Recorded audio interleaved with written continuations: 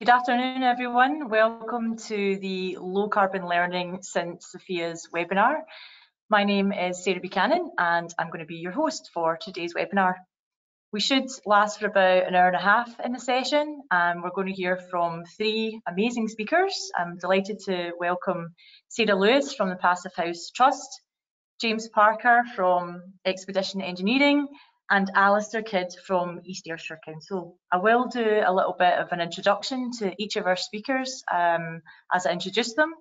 Unfortunately, Alistair does have to leave for another meeting today, but we have Magnus Dowie from East Ayrshire Council who is going to answer all the questions in the question and answer session. So before I give you a little bit of an introduction to Built Environment Smarter Transformation and the Low Carbon Learning Programme, we have the obligatory housekeeping, as with all webinars these days. So just to let you know, the session will be recorded and available on our YouTube channels early next week. We'd love for you to get involved, to ask questions and leave your comments. It's really important, so you can do that in the box on the right-hand side. If you just click on the questions on the control panel and type in your questions and press send. Unfortunately, you won't be able to verbally ask the questions, but I'll monitor and go through the questions at the end. And if we don't get to any today, we will come back to you for any questions that we don't answer. Your feedback is extremely important to us, so please do fill out the survey at the end of the webinar. It just lets us know what our content's like. We want our webinars to be valuable and add benefit, so any comments that you have are really important to us. There'll also be a couple of polls today, so get involved. The questions will come up on your screen and you've got about 30 seconds to answer, and then I can take you through the polls. So just as a bit of an introduction to BEST, who we are, Built Environment Smarter Transformation. We are formerly Construction Scotland Innovation Centre, it's a bit of a mouthful.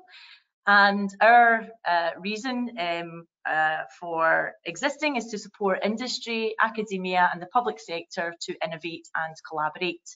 And how we do that is we accelerate the built environment's transition to net zero. So anyone who works in the built environment who wants to create a new product, process, business or service can come to the centre, can get advice, signposting. We provide future skills training. We've got an amazing factory in Blantyre with lots of equipment that companies can come and access. So please, if you haven't been on the tour, come along. I'd love to show you around.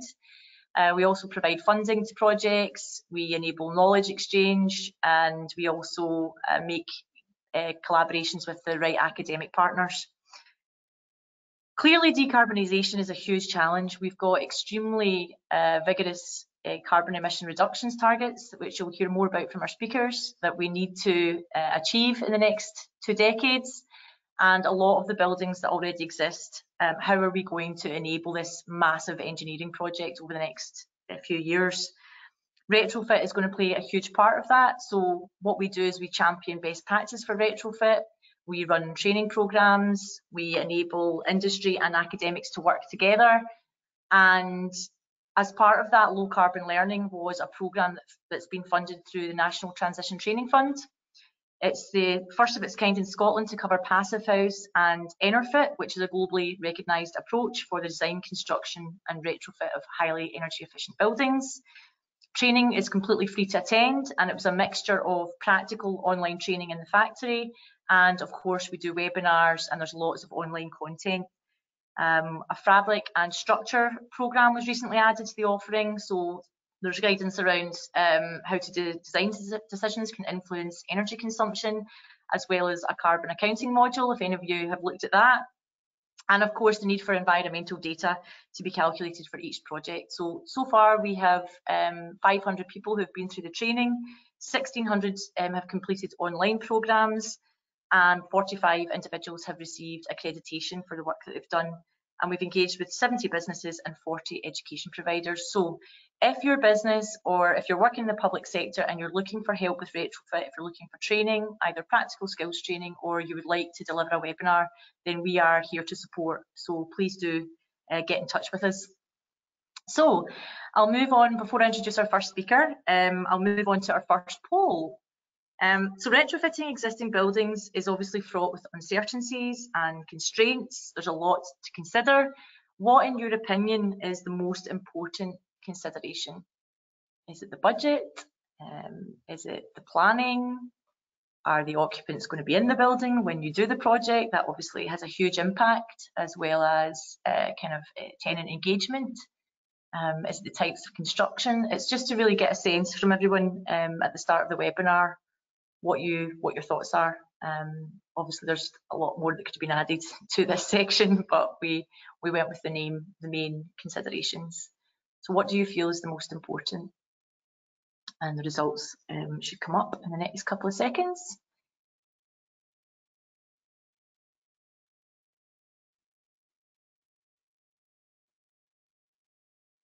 Yeah, so obviously it's the type of construction of the building, which obviously has such a huge impact, and hopefully by the end of the presentations you'll have a much clearer understanding of where to start. Thank you for that. Okay, I'd like to introduce our first speaker, who is Alistair Kidd, Architecture and Projects Manager at East Ayrshire Council. Alistair joined the council in 2001, and he has primary role for consideration of the capital investment programmes at the council. He's developed a significant interest in low energy, zero carbon design solutions, which includes Passivhaus and EnerPHit, and of course he's looking after the Pathfinder projects, which St Sophia's is part of the UK's first EnerPHit deep retrofit of a primary school, and it's happening here in Scotland, which is fantastic. Over to you, Alistair. Thanks, Sarah. Just to explain, my webcam isn't working, so unfortunately you're not going to be able to see me, so I'm sure that's not a loss to many of you. So welcome everyone, my name is Alistair Kidd. I'm the Joint Senior Project Manager for the St Sophia's project for East Ayrshire Council, along with my colleague Magnus Dowie. Before Sarah and James provide you with more detail on EnerPHit and embodied carbon retrofit solutions, I'd like to give you some background and context to the St Sophia's project. Originally our intentions were to complete a typical refurbishment of the St Sophia's primary school to improve its condition and to some degree suitability, with the aim of extending the building's current lifespan by 20 years or more. Whilst developing the proposals back in 2019, our team felt that the project presented us with a unique opportunity to consider alternative approaches to refurbishment that had the potential to drastically reduce our energy demands, whilst also making a positive contribution to our council's climate change aspirations. Following some research, this led us to the conclusion that the building could be retrofitted to an EnerPHit standard within the available budget allocation. This provided us with the opportunity not only to address future operational efficiency, but also an immediate and substantial saving in embodied carbon by utilising the existing structure rather than building new. For those of you that don't know, EnerPHit is the name given to a similar Passivhaus building standard when applied to existing buildings.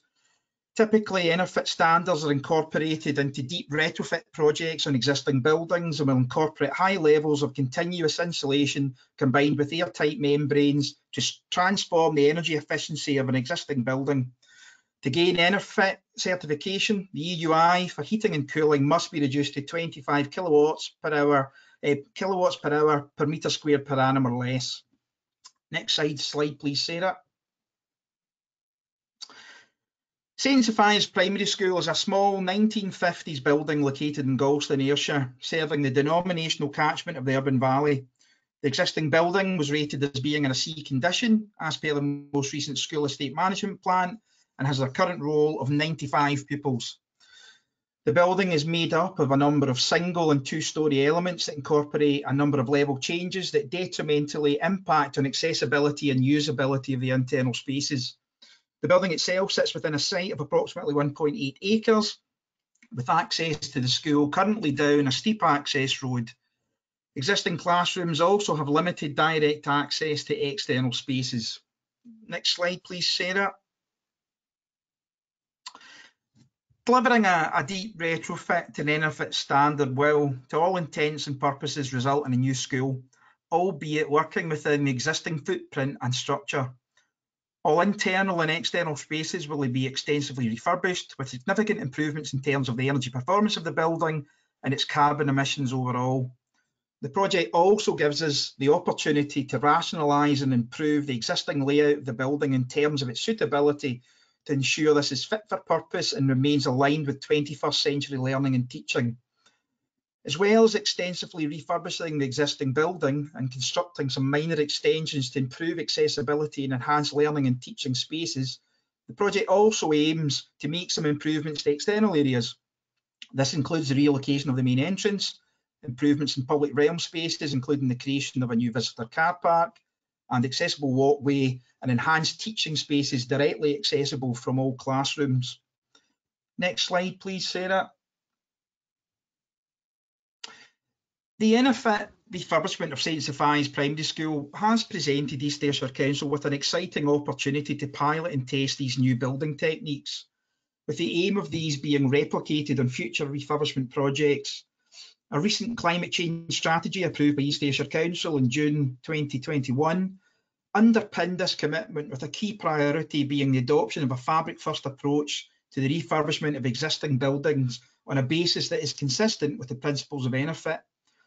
Opportunities such as the migration to zero direct emissions heating solutions, incorporation of renewable technologies and on-site energy generation, supported by the whole-scale adoption of the new net zero public sector building standard, are also being embraced by the Council as a means of supporting our commitment to achieve net zero by 2030.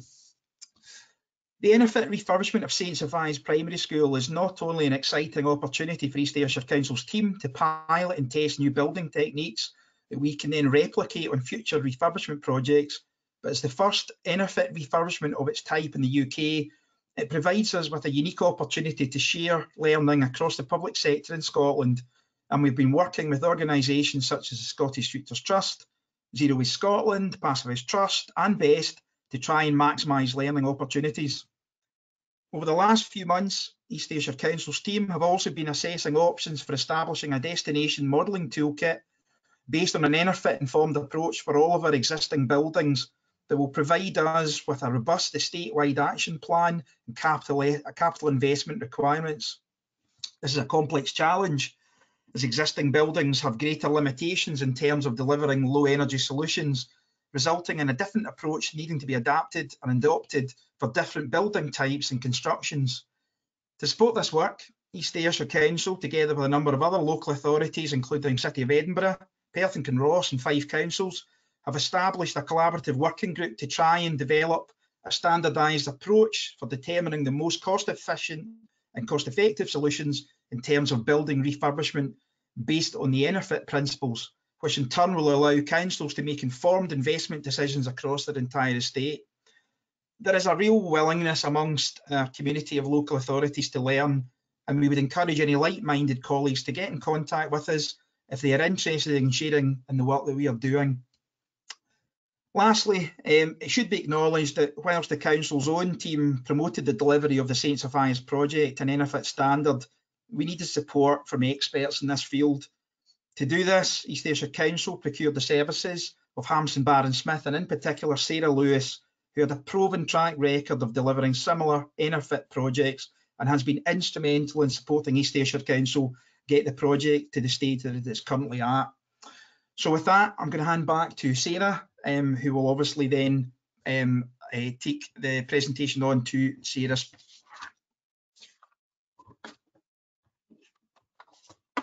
Thank you, Alistair. That was a really great introduction to the project, and it's just really fantastic to hear how engaged East Ayrshire Council have been in this process and this the collaborative working group that they're now in with other local authorities. It feels like the impact that this group could have and the wider adoption of these kind of estate-wide plans is really, really significant.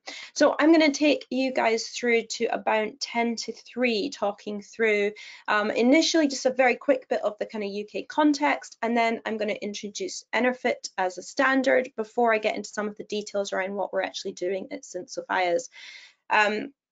And then I'm going to hand over it to James, who's going to talk us through some more of the embodied carbon, whole life carbon and circular economy aspects around the project as well. So just starting with the UK context, the IPCC identified the CO2 pathway that we need to follow to get to net zero So on the graph here, that's our red line. And note, this line is steeper than the route we took to get to where we are today, and that's the green line. So we definitely cannot wait around, waiting around for the next 10 years for technology to provide us with solutions, or even sitting around and consulting on policy. We just need to act now, and we do have tools available to allow us to do that. And how our buildings fit into this big picture? Well, they contribute 23% of our emissions in the UK. 16% alone come from our homes, so a major part of our footprint. We also know that the majority of our buildings are pretty wasteful and inefficient, so critically, buildings are an area where significant savings could be made. And whilst it's really important to ensure that our new buildings are as efficient as possible, and for that, of course, we've already got our suite of Passivhaus new build standards, our existing buildings really are by far the biggest part of the problem. The UK has some of the oldest and least energy efficient stock in the whole of Europe, and 80% of the buildings that are going to be around in your portfolios in 2050 or 2045 in Scotland have already been built. So while my presentation today is going to focus on energy reduction and also a little bit on the health improvements possible through retrofit, it's also worth mentioning that huge embodied carbon saving that is delivered by retrofitting rather than rebuilding. And as I mentioned, James is going to talk a bit more about that aspect of the St. Sophia's project shortly. We really must be responsible with our finite resources, and we've really got to always think, whenever we're thinking about a new building, actually, is there a retrofit option instead? Is there a building that could do this for us? So I want to take a moment just to highlight some really useful retrofit guidance available from the Passivhaus Trust website. It's all free to download.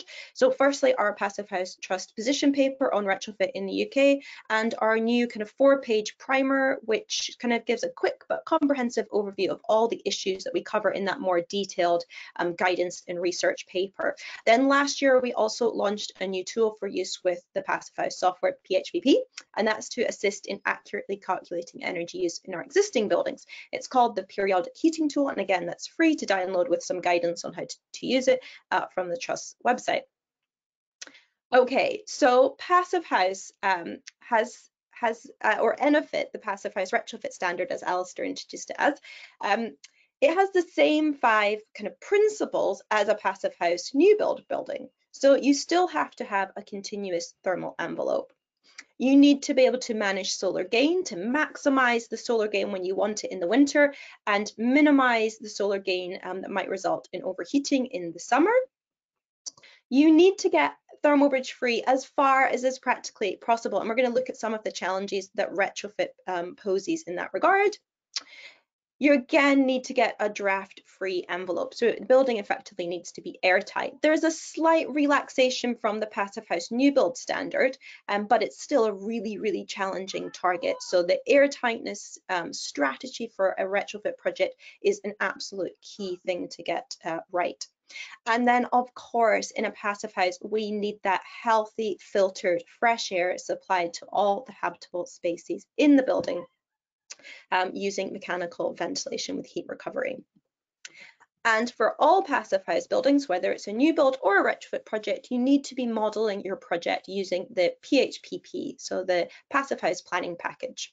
And there's a link there where you can get a copy of that from the Passivhaus Institute. It's a really excellent tool. It's an energy balance modelling tool, and it's really good because what it does very well is predicts performance and use. So we get a really good correlation between our design planning stage and performance and use. And that is one of the reasons we're seeing such a big uptake of Passivhaus under the LEIP program, because of the requirement for post-completion performance. And Passivhaus is a tool that we have that we know is able to deliver this. And this is just to say it is a worldwide standard. So this is the kind of EnerPHit map, because the EnerPHit space heat demand target changes depending on where you are in the world. So we are obviously over here at St. Sophia's, which puts us in the cool temperate zone in terms of our EnerPHit targets. So there are a couple of different ways you can approach an EnerPHit project, and I just want to highlight what these ways are now. So the first method for EnerPHit certification is shown on the screen at the moment, and this is the single stage heat demand method. And this covers all projects where the retrofit work is going to be undertaken as a single project, and the outcome is that you're getting that space heating demand reduced to that typically 25 kilowatt hours per meter squared per annum, along with the other certification criteria. So this is the approach that we've taken at St. Sophia's, but for completeness, I'm just going to summarize the other method that we have available to us.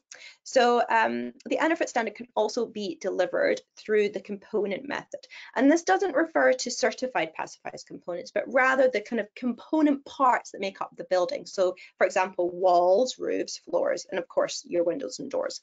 But rather than set a specific space heating demand target, like the first method, this alternative approach sets limits for the thermal performance of those building elements, alongside the same targets for air tightness, ventilation, and surface temperature, which means that we're able to really control the comfort and health within the building. The reason this option was introduced for EnerPHit buildings was to cater for buildings where the orientation, the form factor, or the existing glazing ratios preclude achieving that required space heating demand target, even once you've got the fabric upgraded to levels that are kind of equal to Passivhaus performance. So it's for those really challenging projects. And while there's obviously no specific space heating demand associated with the component approach, experience in the UK is indicating it typically delivers in the range of 30 to 40 kilowatt hours per meter squared per annum. And we're seeing that used increasingly on projects, especially when you've got challenges around historic facades and things like that. And then for various reasons, it might just not be practical to deliver an EnerPHit as a single stage project. So a lot of you in that poll were saying that you your top concern was the occupants of the building. And of course, that has to be a key consideration right at the beginning of the project when you decide on the strategy for how you're approaching your retrofit. And if you've got residents in situ, you might be considering a staged retrofit. And that's why the Passivhaus Institute launched this step-by-step approach in 2016. And that can be used with either of the two methods I just outlined, so the energy demand or the component method. So this, obviously it's a given that in time building components are going to need to be replaced, but it's not going to happen all at the same time, but instead as they reach the end of their lifespans. So this approach ensures that we don't just do a kind of like-for-like replacement with these old components, but whilst there's an opportunity present, we improve their efficiency right up to EnerPHit levels, and in turn prevent something we refer to as the lock-in effect. And I'm going to explain a bit more in the next slide. But the aim of this approach is very much to allow individual retrofit measures to be implemented over an agreed period of time, which might be years or even decades, although we don't have decades if you've got a 2030 zero carbon target.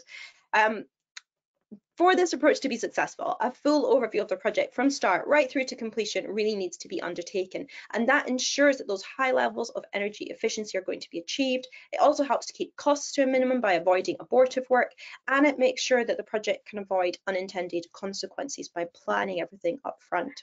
So that term I mentioned, lock-in, is used to refer to this rising issue where moderate levels of building performance improvements are made on retrofit projects. Because once these have taken place, it would be super unsustainable, uneconomical, and of course very impractical to then change them again, which leads to these buildings performing to the substandard level for the next 30 or 40 years. So we need to be future-proofing energy levels, and every single thing we do to a building today should be part of a journey to our zero carbon targets. And certainly a mixture of these approaches is going to be required when we start to look at how local authorities address their whole estate to meet that 2030 or 2040 climate commitment that's being made. And I've included this graphic from a report published by Archetype late last week, I think it was, on achieving zero carbon estates, which looks at the work that they've been doing with Edinburgh City Council and others to look at the decarbonisation of their non-domestic estates using a kind of EnerPHit informed retrofit plan. And there's a link on the screen there for anyone wishing to read the full blog post, which is up on their website. But okay, as our project today is a single stage EnerPHit, this is a quick spot the EnerPHit challenge for you, although I guess that's a little bit easy, but I put this slide up as it's worth highlighting that this project dates back to when I was working at Bear Architects in 2000. and so 10, 11, it completed in 2011. So it's over a decade old. So at that point, we were already looking at ways that we could get 80% carbon savings in social housing using EnerPHit as an approach. So these are not new ideas. And similarly, this is another project I worked on around the same time, and it was to become the UK's first non-domestic passive house retrofit. It's a pioneer again, and it's over a decade old, and post-occupancy evaluation shows that the total energy demand was reduced by 85%. And the cost, this is the bit I find very interesting, the cost of upgrading this building all the way to Passive House Standard, rather than just upgrading the building to basic building regulation compliance, was just 7%. So it shows that a huge amount of cost is in just doing the work. So for example, replacing windows is expensive, but the uplift from sort of double glazed building reg compliant windows to fully triple glazed passive house windows was a lot less significant. So this really highlights that when we're doing the work anyway, we must do it to the very best standard we can to get real value out of the process. If we'd only met building regulations back in 2010, this building would be ready for another retrofit today, which just shows how unsustainable that approach really is. Okay, and then this takes us right back up to present day with today's case study at St. Sophia's. And of course, these graphics are really showing why Passive House is so important, because it focuses on fabric improvements, which tackles the big energy consumer in our existing buildings, and that's space heating demand, which you can see on that pie chart on the left there. So that's the energy split at the moment at St. Sophia's, that big chunk of the pie, that's all space heating. And that's what EnerPHit reduces so well. So you can see on the right there, that bar chart is showing that we've got a predicted 88% reduction on the metered energy use at St. Sophia's. And of course, there's this added benefit that by focusing on these fabric improvements, coupled with the EnerPHit requirement to optimize that fresh air, results in incredibly healthy and comfortable indoor conditions that provide really excellent learning environments. I'm just going to show a couple of slides to demonstrate the kind of health effects before we get into some of the details. So this graph, which is using data sourced through Archetype, is looking at the seasonal CO2 levels in 3 different types of schools. I feel like we used to always have to describe what the CO2 levels were, but with COVID, everyone became very conscious of CO2 just being a very good proxy for indoor air quality. So it's something that's easy for us to measure, and it's a really good proxy for how fresh the air is. So you can see here that we've got, let me see if I can get this to come up right. There we go. So we've got the Passive House school here, which peaks below 1500 parts per million, but actually is almost always below 1000 parts per million, which is a really healthy level of air quality. The building regulation compliant school, which was monitored, peaks above 4000 parts per million, and the 1970 school is even higher at around 5000 parts per million. The blue dotted heat line here was the recommended limit. I think that has been reduced now down to sort of 1000 parts per million. So that's showing that the passive house construction really provides that healthy indoor air quality. It is the most appropriate standard we have to meet the current air quality guidance, but also that proposed guidance. And indeed, it's probably already been helping protect passive house occupants from the COVID infection that we were dealing with in the last couple of years. Okay, this is a really good graph to get your head around, so I'm going to talk you through it in a second, but there is a lot of evidence that points to the need for good air quality, good thermal comfort, and a quiet environment for really optimal learning and optimum performance, both at school and at work. And these are all elements which are really central to and delivered by the Passive House Standard. So research presented in this graphic suggests that the human brain is very sensitive to changes in CO2 levels, noticeably so at levels above 2500 parts per million. So think back to our previous graph for a moment, where we had the building regulation compliance school peaking around 4000 parts per million, and the 1970s school even higher at 5000 parts per million. So just to give you all the time to digest this graphic, we have typical cognitive activities along the bottom, and our ability to fulfill these is categorized from superior at the top of the page down to dysfunctional at the bottom. The white dots and the white lines show CO2 at 600 parts per million, so kind of typical passive house school levels. The blue are at 1,000 parts per million, and the black are at 2,500 parts per million. So just note how many of our cognitive functions are marginal or even dysfunctional at 2,500 parts per million. And remember what I was saying, the building regulation in 1970 school topped out at 4,000 and 5,000 parts per million respectively. With reviews of similar studies reaching similar conclusions, CO2 does seem to have an effect on cognitive performance. So we really have to question how suitable our learning spaces really are when we're not provided that dedicated fresh air supply. And a final note on health before we get into details.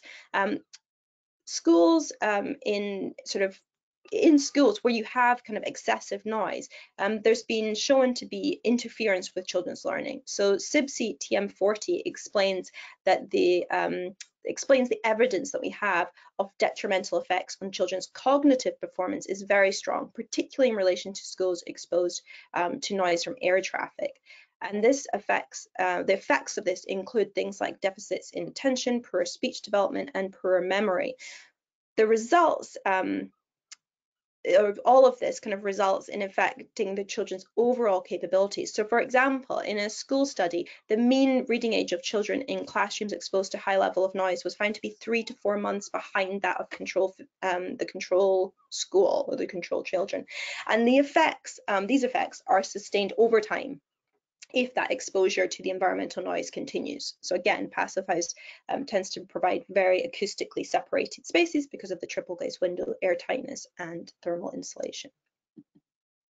Okay, so now we're going to run through how the team, Hampson, Barron and Smith, with East Ayrshire Council and Baker Hicks, and with input from Flemings, who are the contractors for the project, have addressed each of these kind of 5 passive house principles that we discussed at the start. So if you remember, that was continuous thermal insulation, solar gain, thermal bridge reconstruction, that draft reconstruction, and also fresh air.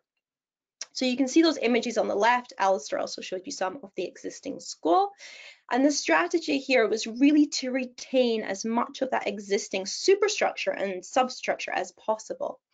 And that was really a way to make the most of the embodied carbon of that existing building and minimize the embodied carbon of the project, but also not have to pay to rebuild the parts of the building which were still doing their job. But to get to the Passivhaus standard, we really need to make sure that envelope is doing everything it can for us. And one of the things we look at with Passivhaus buildings is what we refer to as the form factor. And that is a ratio of the external envelope of a building to the internal floor area. So you can see there that the existing school was at 3.8 as a form factor. So we were trying to get down to a target of less than 3. It was quite ambitious.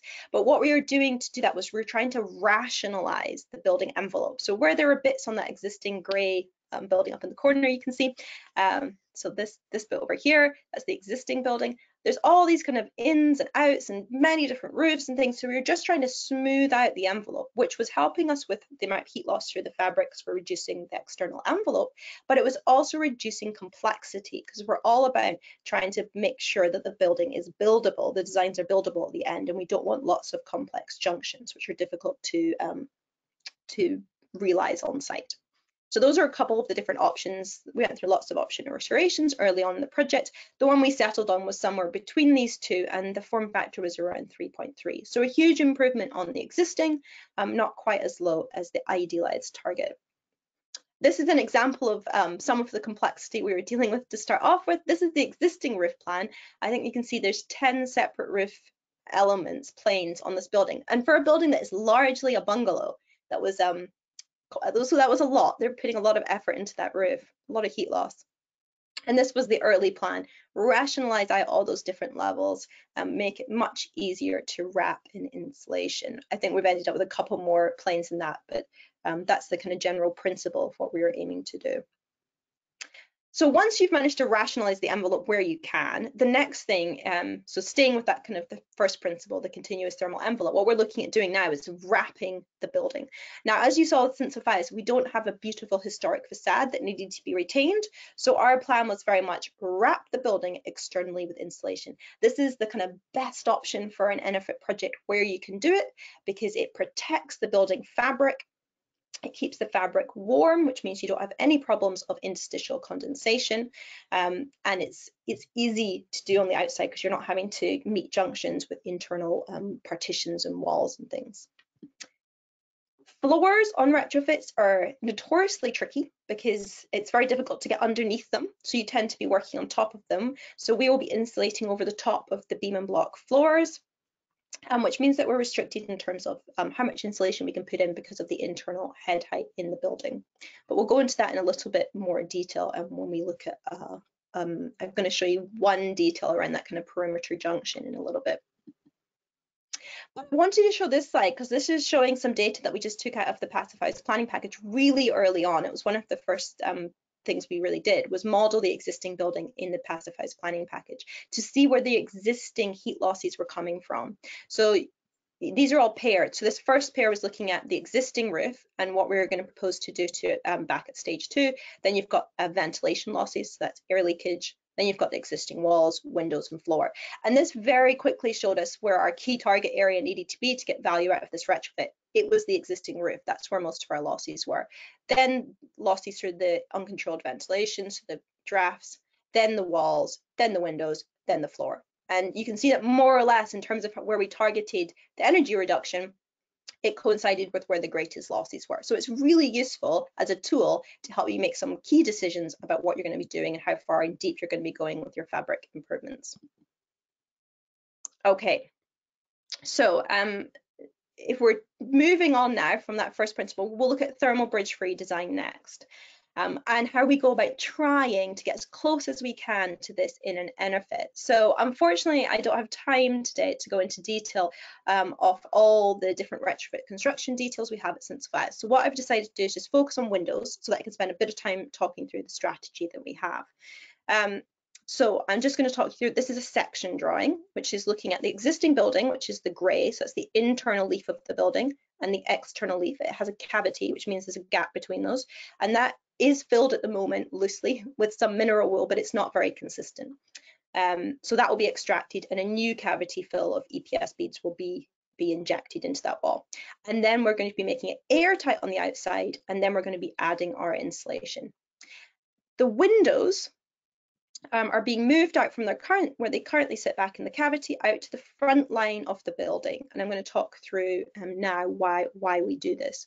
And we've got a couple of things that's sort of worth noting on the drawing. So this little block here is an isotop window frame, which was developed specifically to use around windows where external wall insulation is being used. Sorry, these pictures are a little grainy. They're the ones I could get from the website.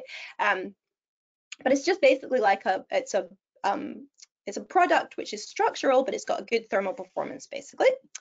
And that's it in use there. So you put it around the window. The external insulation here is shown in the green, so you can see that coming and kind of butting up to that, which is exactly what the proposal is at St. Sophia's. And then of course, there's always challenges. Nothing's ever simple. So we do have blind boxes which need to get installed in front of some of the windows. And you can't fix that directly into the mineral wool insulation, which is the external wall insulation system being used for this project. So we're using compact foam, which is another product, a bit like the previous one, which is a product which has got good thermal performance, but you can use it a bit like timber and you can screw directly into it. So it's a really good product to use in localized areas like this. It's expensive, so you don't want to just use it everywhere. It's a tool to get around a problem, usually in a retrofit project where you've got a challenge that you need to get over. So that's a really good product to look at too, compact foam. Okay, now we just rotate it around. So we're kind of looking down on this in plan now, but again, it's the same levels as we had before. So inner leaf, outer leaf, new filled cavity, external wall insulation, and your window. So the old window was located here. So why didn't we just leave it where it was, put the new windows back in the same spot?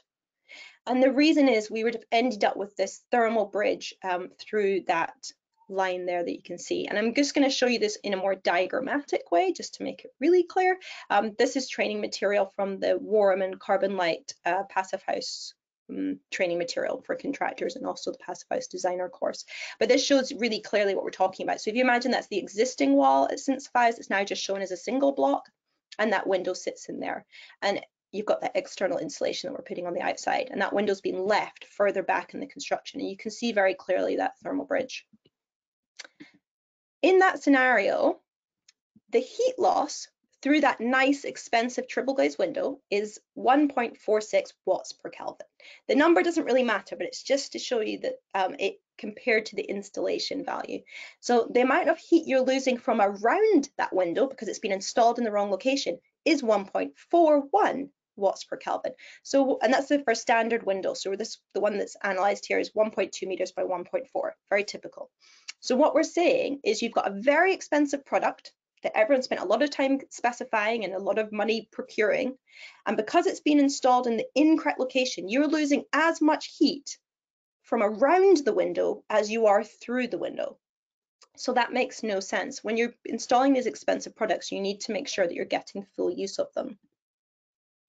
So this is the idealized scenario. So you've got that existing wall again shown in orange, and then you've got the insulation on the outside here. And this time the window's being pushed out to almost the same location we have it at St. Sophia's. And in this case, that installation heat loss is at 0. So all the performance of that window is in the building. You're getting all the money out of the product specification, and that's what you want to be getting with everything you specify, but we're just looking at windows to show an example. So going back to the St. Sophia's solution, you can see that again. So if you imagine this section there, this section here is that orange section from before. This is the insulation. We pulled that window out to that front edge with that specialist product to hold it there in place. And how we calculate our the heat loss is called a psi value, calculating it through that junction. I'm just going to show you. It's done with very simple 2-dimensional modeling. It's done in-house at Hampson Barron & Smith. This is not really challenging. Anyone who's working on Passivhaus projects really should be able to do this kind of simple 2-dimensional thermal modeling. And this is what it looks like when you run the calculation. So you set an outside temperature of 20, inside of 0, and it will work out for you what the heat loss is. And again, on this installation detail at St. Sophia's, the heat loss was down at 0. So you really are getting the full optimized performance out of that product. Okay, so I don't have that long left. I'm just going to show one more detail, just because I feel like the perimeter of a retrofit, so that junction where the building meets the ground, is one of the most challenging junctions that you have in a retrofit project. So I just wanted to show what we've got here at St. Sophia's. So we had, as I mentioned before, this is a section again. So this is the wall coming through. That's the existing floor, all in grey, and all the new installations in yellow. So we've got that external wall insulation, which is continuing down. The red line here is actually our air tightness, which we're going to talk about next. And then you've got the floor, the existing floor, the insulation on top, and again, the air tightness sits up here on top. But as you can see, we've got a bit of a gap between the air tightness over here and the air tightness over here. We've got a thermal gap and an air tightness gap. So we'll talk about how we're bridging that from an air tightness point of view in a minute. But from a thermal point of view, you can't really eliminate that thermal bridge unless you were able to undercut the wall and put insulation in there, which is just not practical. So there's a residual thermal bridge. There almost always is in retrofit projects, and here it's 0.21 watts per linear meter per Kelvin. And I think that what's just important to realize is that there's going to be these thermal bridges, but you need to calculate them so they can go into your design software, the PHPP, so that you know how much energy that building's going to use. And the rigor of Passivhaus requiring this level of analysis means that you're able to tell your clients how much energy the building's actually going to use. And you're able to carry out calculations to see, well, there is a thermal bridge here. Is there a moisture problem at this location here? Do we need to have an insulated skirting board or something to make sure we don't have mold and condensation at this point? Okay, I'm going to move on to the next principle, which is our draft-free or air tightness. So the images on the left, the top one's great. That was when we did an air pressure test at St. Sophia's, and we filled the solum underneath the building with smoke, and it just billowed up through the floors, through the skirting boards, behind the windows. It was yeah, it was very fascinating to see what air paths the existing building had. The image underneath shows where a window's being put into an existing building. You can't really see, but that is a cavity wall, which a piece of membrane's taped across and then taped back to the existing brickwork before the plaster comes and completes on this one, the air tightness line, which was internal. Okay. So the strategy at St. Sophia's is, as I mentioned when we were looking at that perimeter detail, it's an external air tightness layer, just like it's external insulation. And that is simpler than trying to do it as the internal face of the building. It's still, even though it's external, it's still inside of the insulation because we're sticking all the insulation on after this. But doing it as internal line would have been really tricky because every time we met an internal wall, we'd have had to strip it back and try to get an airtight seal onto that. So there's a lot more chance for error. The air tightness on the walls then is just basically applied to the existing building, and it wraps up over the existing structure onto the roof, and it's picked up at that point. And then on the inside, it comes in on the floor, and we just have to stitch it together in that location I was mentioning. So the strategy for applying it to the existing walls is pretty straightforward. It's stripping off the damaged and poor conditioned render and applying a liquid applied air tightness membrane. We're looking at Purple Passive, but there are other products as well that do the same thing. This is then supplemented with the ProClima range of membranes and tapes, which are compliant with using on Passivhaus projects. They are all kind of have accelerated age testing, so you know they're still going to be working in 100 years' time. And that's just where we have connections. So basically where there's a new extension that's coming in with new materials, we'll need to tape that to the existing building to make sure there's not gaps. But the challenge on this project really was, because there's cavity walls, it's closing the cavity, and that is a challenge you will find if you're working on any cavity wall buildings. It's always a challenge, especially where you've got your air tightness on the outside of the walls and the inside of the floor, because you just have to stitch it together somehow.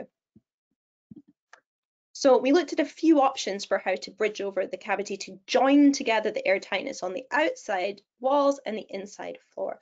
And we were introduced to this innovative approach by Anne Thorne Architects. They'd used this sort of airtight foam to do this particular job on a large certified EnerPHit project. They drilled 150 mil apart in key places where the airtight layer needed to cross the cavity. So effectively, they were building an airtight bridge across the cavity. They didn't know at the time whether it was going to fully work, but they tested it and it worked really well. And it was airtightness expert, actually, Paul Jennings and Liam Schofield, who had pioneered the approach, and they'd passed on their experience to Anne Thorne Architects, and we are now picking up the baton at St. Sophia's. So while it's still an innovative approach, there's a good legacy of success with the approach, so we'll certainly be monitoring to see how it all performs. For this project, one option being looked at in terms of the actual product is a product called Walltight by BASF.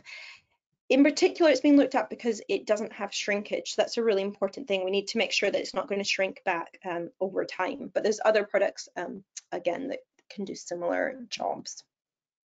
Okay, so another key Passivhaus principle is solar gain, both its optimization in winter and control in summer to prevent overheating. So we had loads of rationalization of the fenestration at St. Sophia's. We removed lots of large east-facing windows, which were causing excessive overheating in the existing classrooms, as they are now, and also in our model, we could see that it was going to remain a problem. So this was an IES model of the school, which was being used to assess the shading options. While the Passivhaus package can be used to do overheating assessments, when you have non-domestic or particularly complex buildings, it's a good idea to have a dynamic model so you can go into more detail and really understand the overheating. So the original design, as you can see here, was actually for these freestanding brise-soleil, as I felt like that was a pretty simple option that would have the least impact on the thermal envelope and avoid bridging the insulation to fix back to the existing building. If it had been a new build, actually the window reveals would have been able to take the extra weight of the cantilevering brise-soleil. But the existing walls in this building could not do that. So this was the initial sort of REBA stage 2 approach. However, those kind of original freestanding brise-soleil actually had quite a lot of cost knock-on effects. So there was issues with the foundation pads affecting existing drainage and also existing retaining walls because it is on a sloped site. So at REBA stage 4, the team investigated whether that point thermal bridge through those steel connections could allow that cantilevered brise-soleil or whether there'd be comfort or energy issues. And they also then look to see what the additional cost of the special thermal breaks would be compared to the savings from not having to disrupt the foundations and retaining wall. And I'm not going to dwell on this detail because we're a little bit tight on time, but just to say that this is the section that's the existing wall insulation in the cavity, and then this is the brise soleil basically, and this is the specialist thermal break coming through the new external wall insulation just there. And this is an example of the kind of a connector. This is a Schroep connector that the HBS team were looking at. But without these kind of specialist products, this wouldn't really have been an option because you'd have steel coming straight through the structure. And for most part, thermal bridges in a Passivhaus can be calculated using fairly simple 2D thermal modelling, which HBS were doing in-house.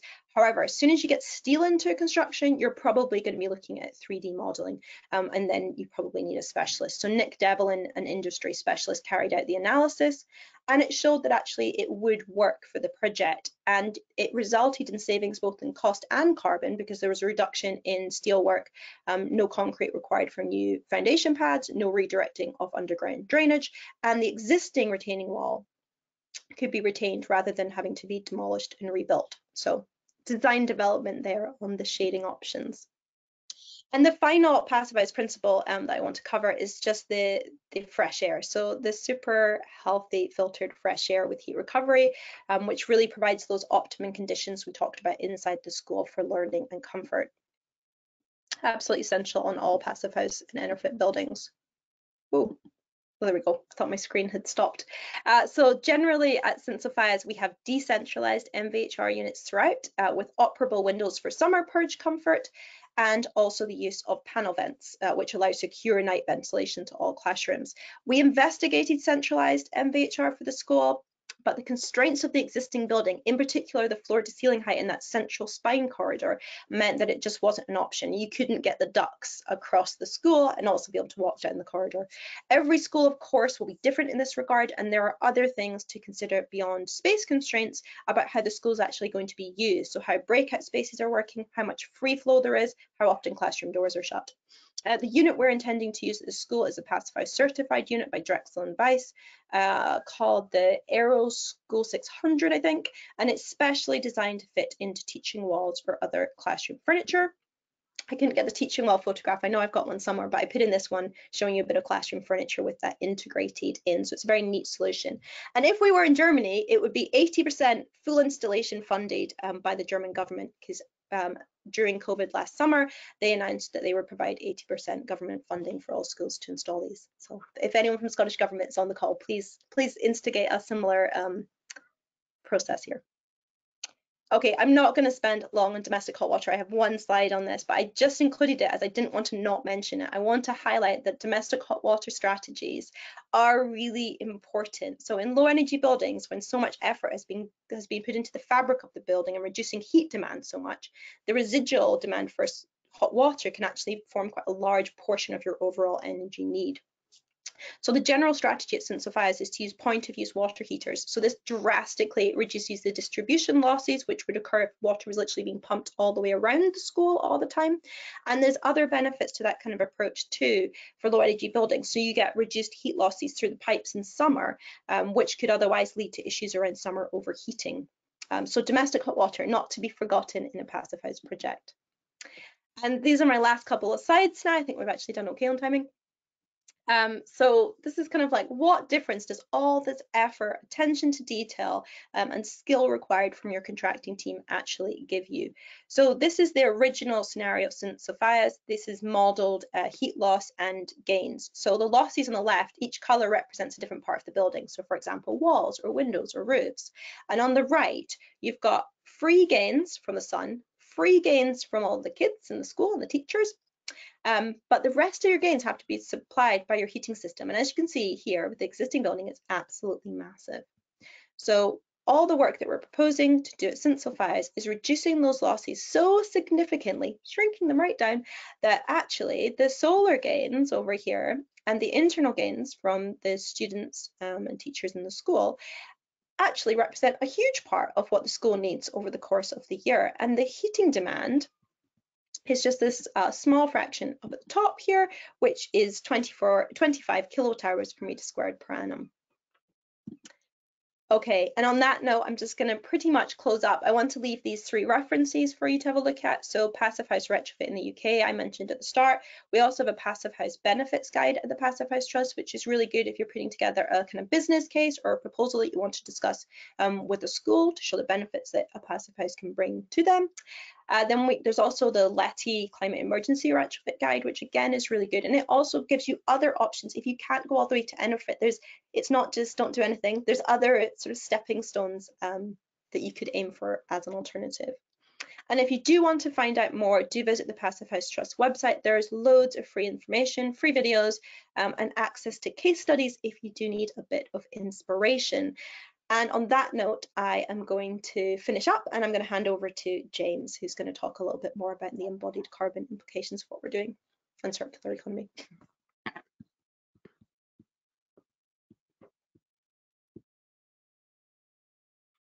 Hi everyone, hope you can hear me. Great.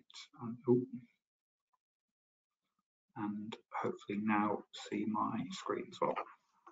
That was great, Sarah. I'm going to talk about basically a carbon and materials study that we carried out at Useful Projects to support the scheme. A little bit about Useful Projects and myself. We are part of a business called the Useful Simple Trust, which consists of a number of built environment consultancies. I spend most of my time working in one of those, Expedition Engineering, who are a structural engineering practice. And we also have a sustainability consultancy arm, Useful Projects, under which we delivered this piece of work for Sensifiers. Our role was not commissioned directly by East Ayrshire Council, and we were actually approached by Zero Waste Scotland, who were keen to support Sensifiers wherever possible, to basically provide some additional value and guidance to the in situ project team. Sarah and the team at Hampson Barron Smith, the project engineers, to get more information and more insight into the materials impacts of the retrofit proposal. And Zero Waste Scotland were basically funding that in part because of the project's role as a pathfinder project for the Net Zero Public Sector Building Standard, recently released by the Scottish Futures Trust, that Alistair has already described. And in order to deliver that piece of work from Zero Waste Scotland, we partnered with a Glasgow-based environmental practice, Green Built Environment, who were very helpful in completing this bit of work. And what I guess our role was, or what we were interested in exploring on this unique and innovative project, was how clients and design teams can get better information in order to make better decisions about what they do on their projects. Alistair's already given an overview of some of the decisions and thinking that the East Ayrshire Council were having to make as a client on the project, looking at sort of shallow rather than deep retrofits, potentially looking at options to relocate or rebuild the school. And the team had already done a great job of taking that conversation beyond cost and programme, as most typical projects would do, to think about the operational carbon and operational running cost impact of the scheme, some of the measures that Sarah's already described, as well as the impact that any more significant rebuild option might have on the community served by the school, and how to keep that public service running. And I guess that's wonderful and a damn sight better than a lot of projects.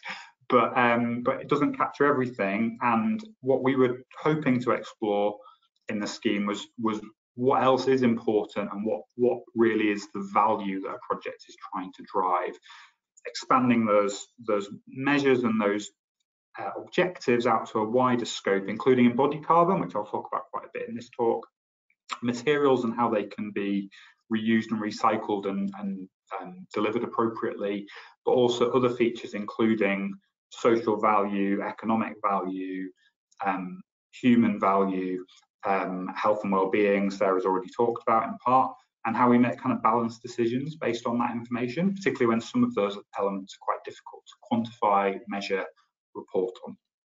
So this was a bit of an experiment in that regard, and obviously that ties into other frameworks of thinking about sustainable objectives, including the UN Sustainable Development Goals, and I'll talk about some of those as part of this talk. So we were brought on board during RIBA stage 3 to support the team with basically better information and insight. And what we decided to do in conjunction with Zero Waste Scotland was develop a value framework for sustainability aspirations on the project. And that was to cover carbon, both in operation, as I think Sarah's already very well described, but also embodied carbon in materials, to think about how we specify, deliver, design those materials to promote circular economy objectives, which is obviously a key focus of Zero Waste Scotland, thinking about how we can source responsibly, design out waste, design the retrofit solutions so that all the material value can be extracted at the end. And then to look at a wider set of objectives. And for this, we took some inspiration from a project that's actually moved on in the 2 years since our work on Sensifiers, which is the Construction Innovation Hub Value Toolkit. There's a lot of good information on the web about that. And what that proposes is that particularly clients develop frameworks for value on their projects that consider a 4 capitals approach, thinking about natural capital, social capital, human capital, and production capital. And they use that as a way of making sure that their decisions are achieving the aspirations of a scheme. So different clients will have different perspectives on what's valuable. If you're spending a lot of public money on a school in Scotland, there's maybe different things you want to think about in terms of the local economy to a private development project, as a kind of clear example, and also to help kind of drive decisions that are maximising that value rather than just the thing that's easiest to quantify. And that scheme, which is really good, and I'd recommend you have a read, wasn't really available but had been proposed in 2020. So we kind of took some inspiration for this to develop the value framework on the right-hand side. And as part of that, we agreed that we would look at natural, social and human factors in the materials choices that the design team were looking at. Specifically in this case, through RIBA stage 3, when the team was starting to get into specifying actual things from different suppliers. And I'll talk a bit at the end about how that panned out. Just to focus on carbon to start with, Sarah's given a brief introduction of the scheme already. To kind of put that into context in terms of what we were trying to measure and appraise on the project, the final proposals include extending out on one elevation of the building to increase space, improve form factor, and the elements that Sarah's described. And in a sense, the works that are being done there are like a new build, but just for a part of the building. So you've got new foundations, new walls, superstructure, roofs, etc. And then across the rest of the building, we have that external wrapping that Sarah's described, new windows and doors, filled cavity walls, so a kind of facade works across the full scale of the scheme. And then effectively 100% of the building services on the building were to be replaced in one standard. So I guess the way you could think about that is, compared to a new build scheme, we're maybe doing 30% of the structural works that we would do on a normal building, 100% of the MEP works, and 80% of the fabric works, let's say.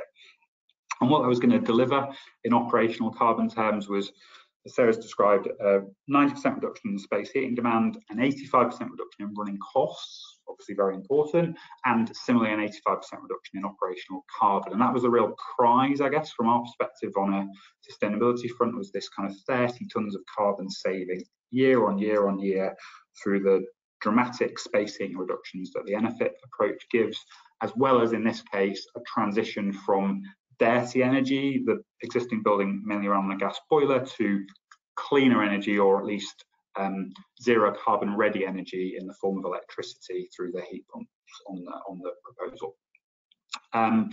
So that gives us the kind of operational carbon side of things. And then from an embodied carbon perspective, so thinking about the impacts of the materials and the stuff that we're doing in the retrofit, the value that we considered in appraising that was to be really confident as designers and clients that the interventions that we're proposing pay off and deliver the carbon savings intended. So Sarah described the window frame detail, for instance, that needed basically some more stuff and definitely more design thinking than an alternative option. And we want to make sure that the works we're doing there really deliver the space heating and operational carbon savings that are sought. We want to be able to set robust targets that hold us to account on the project in line with good practice and with other good projects, and also use that information to be really thoughtful and targeted about the products that we specify and the design decisions that we make. So what we did was we basically carried out an appraisal of the REIP 3 scheme as well as some options that were being considered, and developed a embodied carbon footprint for the project. And we also sought to develop a project-specific set of targets based on external good practice. It's quite hard for a retrofit because every project's very different and there's a lot less case studies available than there are for new build schools or new build buildings in general. So for this project, what we did was we basically took an external benchmark for a new build school, and we just prorated everything by the works that were being done. So as I said, kind of 30% of structural works for new build, 100% MEP works, etc., to develop a set of project-specific targets for the scope of works being proposed at Sensifiers. It's not super scientific, but we found it a helpful way of thinking about what we were expecting the impacts to be of the project. And then we also did that bottom-up estimate of what the embodied carbon impacts were of the proposal. And what that exercise showed us at a kind of whole building level, and I'll go into a bit more detail in some specific areas, was that at a stroke, by East Ayrshire and Hampson Bowen Smith taking the decision to undertake a deep retrofit rather than a new build scheme to Passivhaus standards, they'd saved 40% of the embodied carbon of a new build at a stroke. And then already before our involvement and our kind of deeper investigation into these specific material choices, they'd saved roughly 17% of the embodied carbon compared to a typical 2020 new build school through the material choices being made. So things like environmentally friendly insulation products, the approach taken to the internal finishes, etc. So there's already a lot of low carbon materials being proposed on the scheme. But actually that still fell some way short of a 2030 target, REIP 23 target for schools, for instance. And there are lots of good reasons for that, including some of the complexities of the existing building, existing levels, challenges like that existing form factor of the roof that mean you're actually providing a lot of fabric for the square meterage, etc. But gave us a good way of holding the project to account on those, even though we were starting off on a really good footing. We weren't going to sit on our laurels as a project and say, oh, we're great. We could keep holding ourselves to account. And what that showed was that the retrofit proposals would have a carbon impact of about 160 tonnes up front in doing the works, and in running the heat pumps and refurbishing and repairing the building, there'd be a kind of running embodied carbon of about 4 tonnes a year. We can compare that with the 30 tonne a year saving from the EnerPHit refurbishment on an operational carbon sense. And if you look at those two numbers together, what you find is that the embodied carbon of the retrofit proposals would pay back in its operational carbon saving in around 7 to 10 years. The around, partly because what we're relying on here is the operational carbon intensity of the electricity that we're proposing to use at Sensifiers, which is decarbonising very rapidly, but is fundamentally uncertain.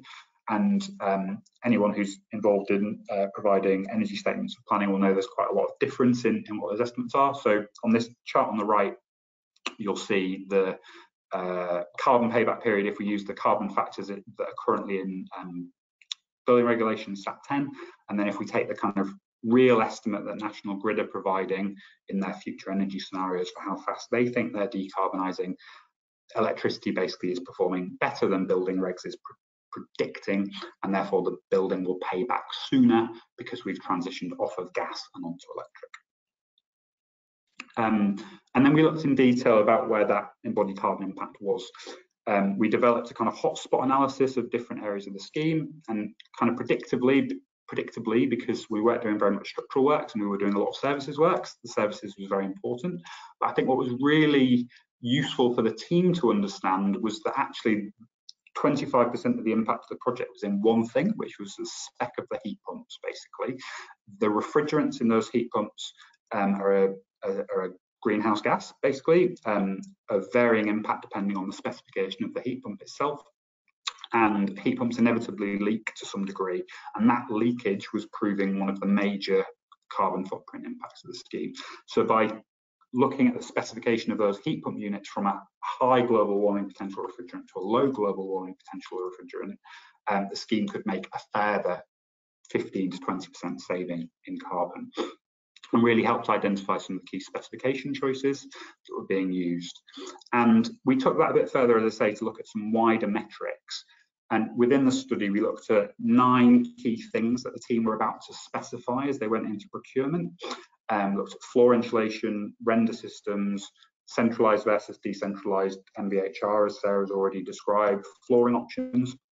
And we looked at each of these specific elements on a carbon basis, but also appraised them in terms of responsible sourcing in the circular economy, as well as those wider sustainability measures, human, natural, social capital that we've touched on already.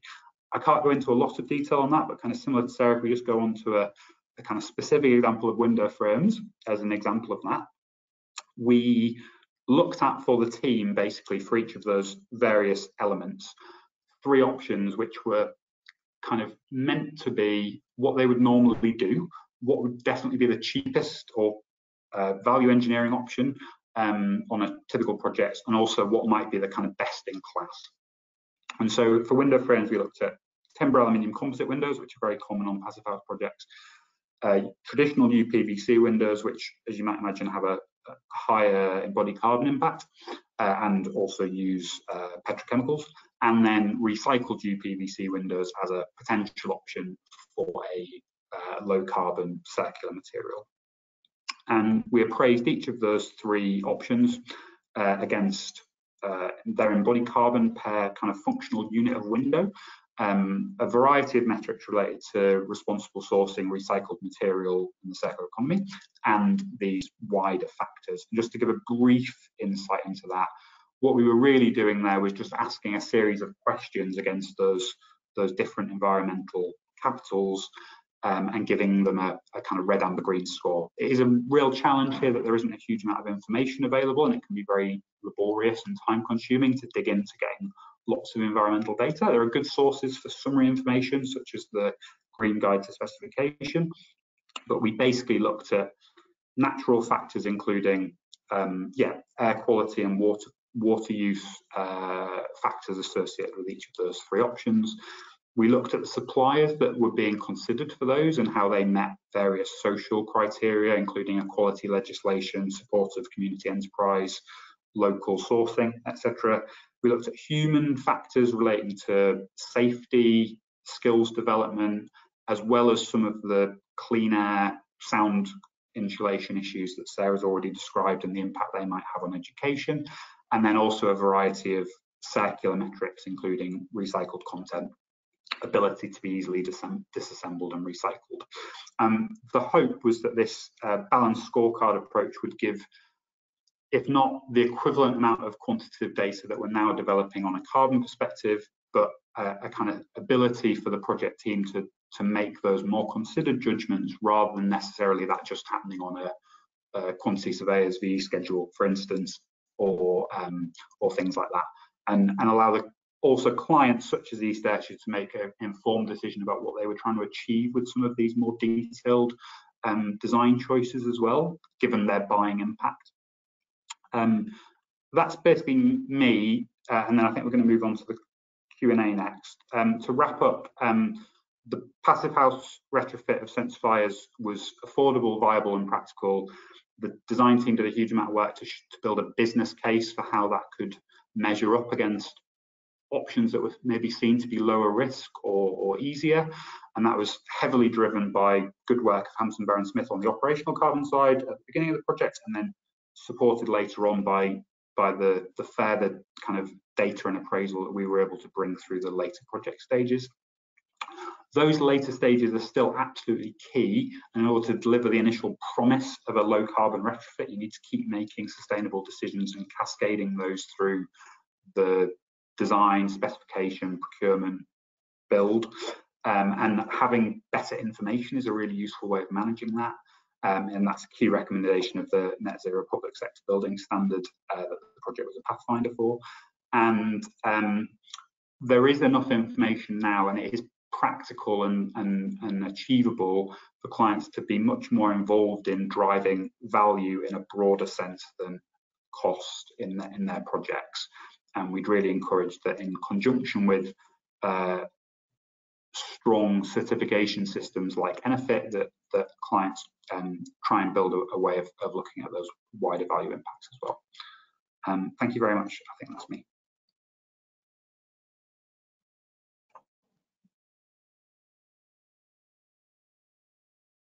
Wow, thank you so much. Yeah, just so much information and so many questions and so little time. So I think what we'll do is go to the next poll. That is, when you're carrying out an EnerPHit retrofit, what measure should be considered first? Is it the insulation, the windows, the air tightness, or should it be the MVHR system? And hopefully you'll have gleaned from the presentations what might be your first consideration. Of course, all must be considered when we're doing an EnerPHit retrofit. But even, yeah, just from the speakers, the huge amount of collaboration and investment that's gone into this project is definitely something that we can learn from in whatever project that you're involved in. So yeah, if we can just get a quick poll answer to that, and we'll go through the answers. Yes, I think we all know it's fabric first. Absolutely. Thank you for that. And thanks to Sarah Lewis, and thanks to James Parker, thanks to Alistair. Unfortunately, he had to leave, but we have Magnus here from the council. I'm not sure if his camera's working, but he should be able to chat, and he can answer any questions. So I'm just going to go, we've got about 15 minutes left, so I'm just going to go to the first question that we have, which is a question on PSI. Just going to get up to that on the side here. Yeah, question from Patrick. Thank you, Patrick. With details that have a PSI value higher than what would be for a new build, how is the surface temperature considered to ensure comfort and condensation? Either Sarah or James just put your hand up. I'm not sure who would be the best person to answer that. So the actual surface temperature requirements is the same, whether it's a new build or a retrofit. What the reason you would end up with a slightly higher value in a retrofit is just because you literally can't eliminate them, and it all adds to your heating demand. But that's really the reason why a passive house building is not aiming for 25 like we are at St Sophia. It's aiming for 15 kilowatt hours per meter squared per annum. So you're getting an extra allowance on your overall heat demand, but you're not allowed to introduce condensation risks or mold risks. So I think the limit for passive house surface temperatures is around 16, 17 degrees. You're not going to get mold or condensation unless those surface temperatures in the UK typically drop to around 13 degrees. So you've still got a good tolerance to have a robust detail. What you will find though is, because you are having scenarios where there's a higher psi value than you would want, your certifiers are almost certainly going to ask for that detailed two-dimensional therm modeling, so they can see those isobars and they can see what the surface temperature is at those critical junctions. So it'll be proof gathering during that process. So it's part of the analysis, but it's not an allowance to go to any risky points. So I hope that answers your question, Patrick. We have another question from Will. When modelling the existing and proposed buildings, did you use design PHP or in conjunction with PHPP or PHPP alone? There's so many acronyms, aren't there? So PHPP is the Passive House planning package. So that's the main tool that everyone uses to design a passive house building. Design PH is effectively a plugin which allows you to build a SketchUp model, and it's quite cool. It has a little toolbar in the SketchUp model. So as you're changing the SketchUp model, you get updates on how the building's performing in SketchUp. But then you can also export that directly into your PHPP, and you can have a full PHPP file on the building. This project actually would have been a good one to use Design PH on. We did not. I was doing the modeling and I'm very comfortable with PHPP, so it's just, that was the way I did it. But it would have been one that would have worked well actually with Design PH. So you could have done either. They both would work. The benefit of Design PH comes especially when you're used to working in SketchUp, because it's a pretty quick way to get feedback on the building performance.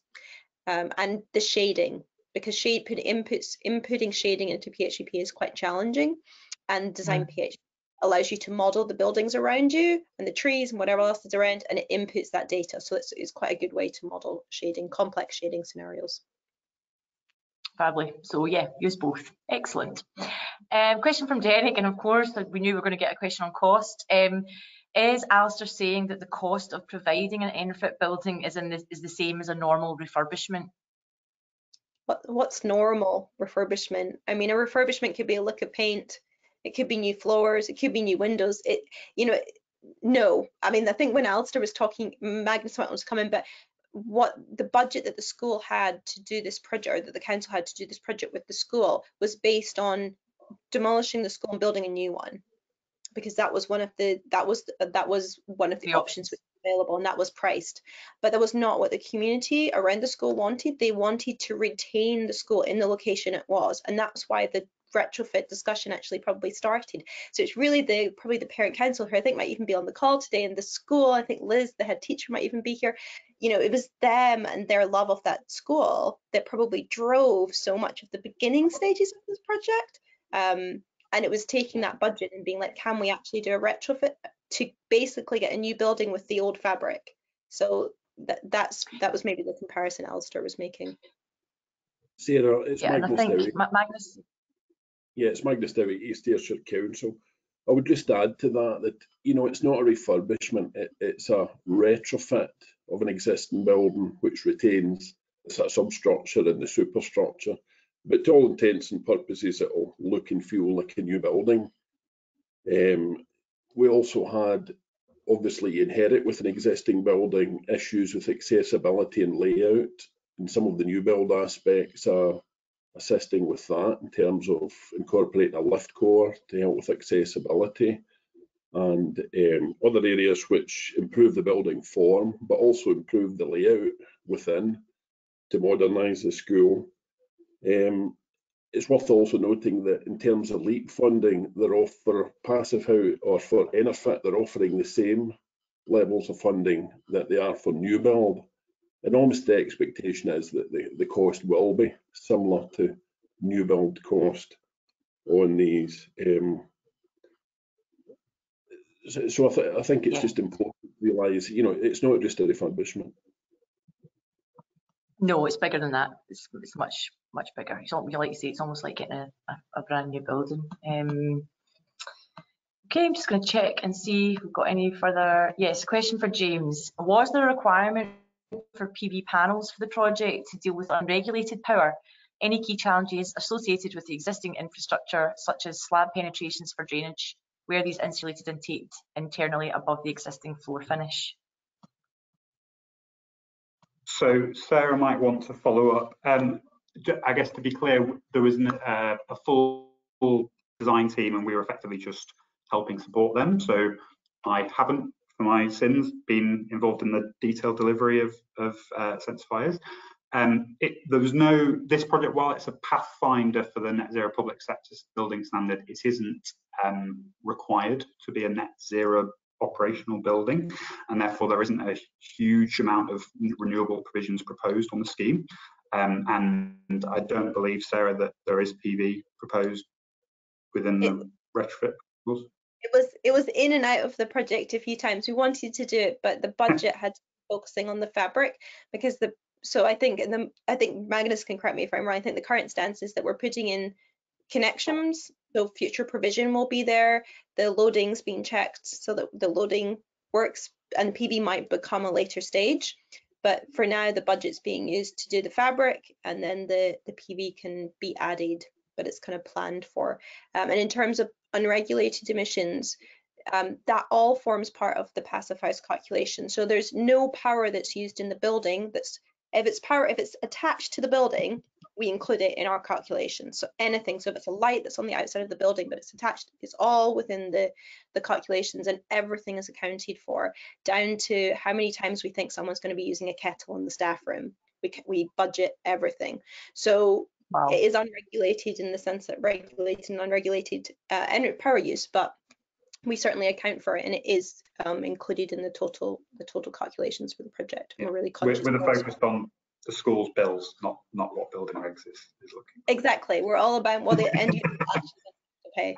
And yeah, the other question around services and yes, the slab insulation, was there challenges in terms of the existing infrastructure?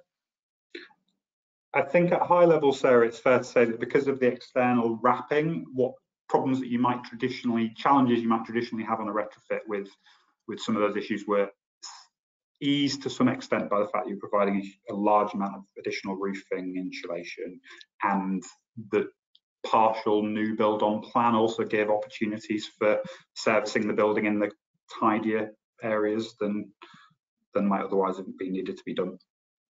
Yeah, I think that's fair. I mean, where penetrations do come through any of the air tightness layers, whether it's the floor or the walls or the roof, everything gets sealed. So there's specialist products that you get, like grommets or tapes, that you can do that. So it's relatively easy to manage. That's one of those things where the contractors really come into their own when they have their sequencing and site management processes to make sure that they have a schedule of any penetration which is going to be going through the critical air tightness or insulation layers, and that they follow the specifications and everything gets checked off. And that's the sort of thing that the certifiers would want to see as well.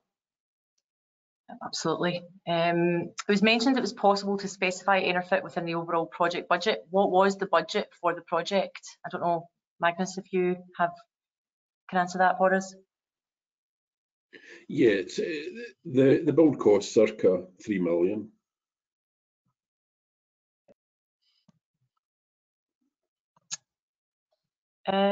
How was the project procured, and are the energy carbon targets contractual? That's for Magnus, I think. Yeah, the energy targets are not contractual, although we have actually managed to get LEIP funding as a bit of a pathfinder for the project off the back of its innovative approach to, you know, sort of energy conservation and carbon reduction. In terms of, what was the other part of the question? It was, sorry, I just scrolled down. Where the contractual and how was the project procured?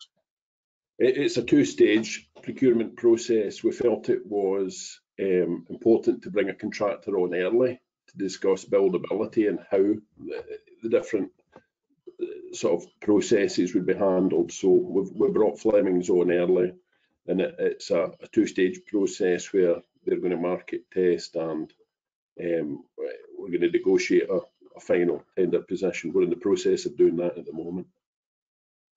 Fantastic. That kind of answers the last question that we've got time for, which is when is the building being completed and handed over? So have you got any ideas of timelines on completion dates?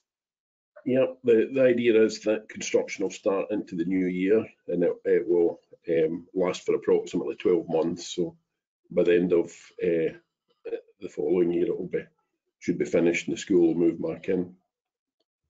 Fantastic. And we've got a really nice note from the head teacher just saying what a great presentation it was, and she's been really glad to play their part in reducing their overall carbon.